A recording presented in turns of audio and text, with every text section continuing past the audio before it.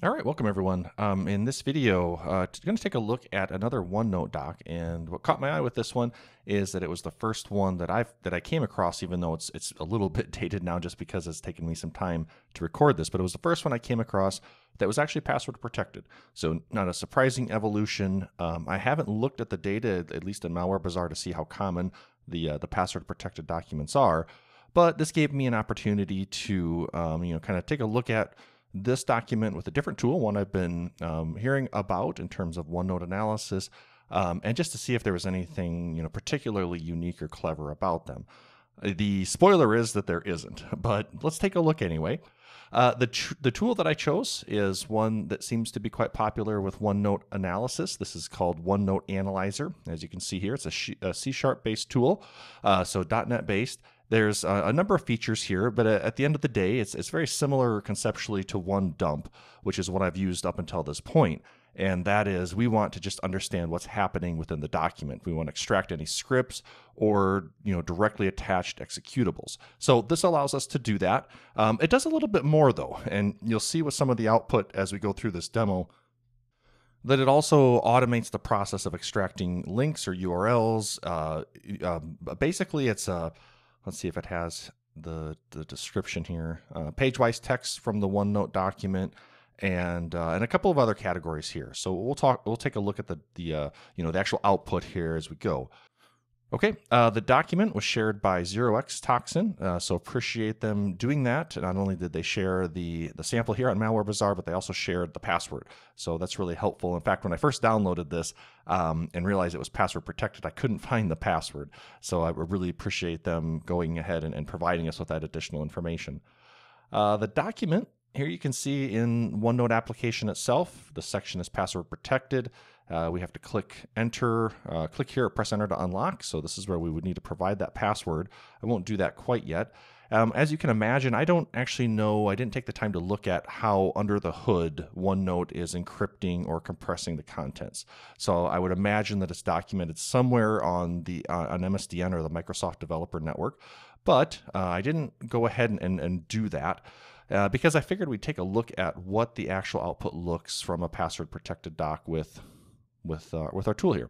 Okay, so OneNote Analyzer with pass, you'll see that the with pass part is updated code in order to handle passing along the password to decrypt the document.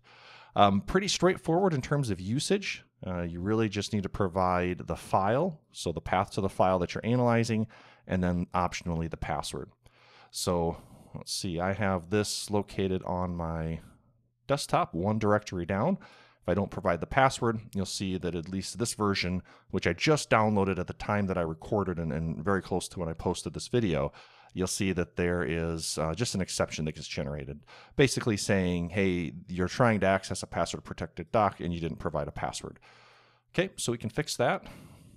We'll add the pass 0, 1, 2, 3, 4. And now you'll see that everything begins to work.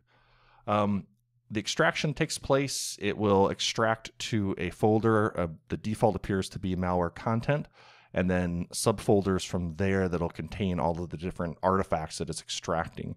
You might notice right off the bat here that we have an executable def_fud, so fully undetectable. .exe, and based off of these sizes, you might suspect that they're all the same binary. But we'll go ahead and hash those just to confirm 100% that they are.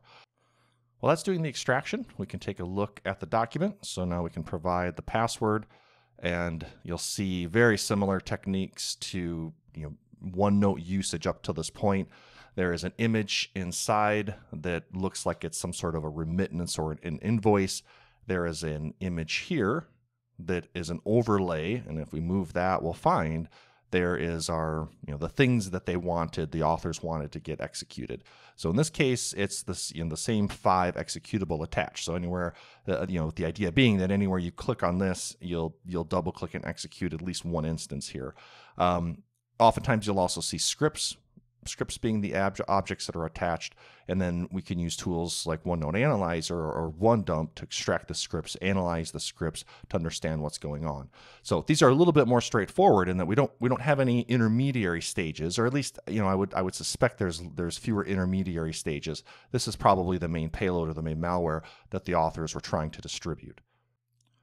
Okay, looks like our extraction is complete. So what I'm going to do just to make exploring this content maybe a little bit easier is to open that folder, malware content, and just explore that here in Visual Studio Code.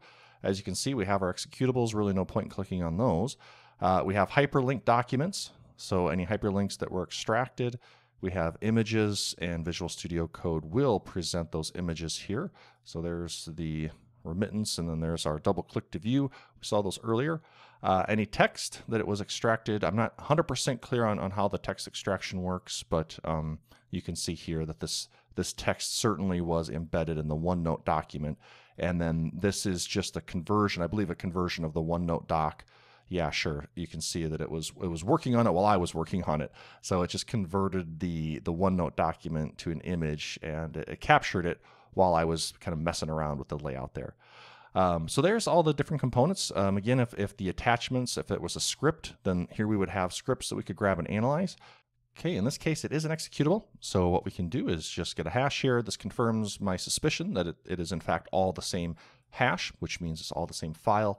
And now we can go ahead. Let's copy that hash, go to a place like Malware Bazaar or Triage. It's not actually on the Malware Bazaar, so I should upload that there. But it is on Triage, and most important at this point, it just tells us what type of malware was trying to be distributed here. In fact, we probably can go back and you'll see that was the author, or I guess maybe the Malware Bazaar pipeline tagged this as a red line sample, as well as some of the config extraction, the different campaign that it was associated with. So here we can see that it was in fact distributing redline.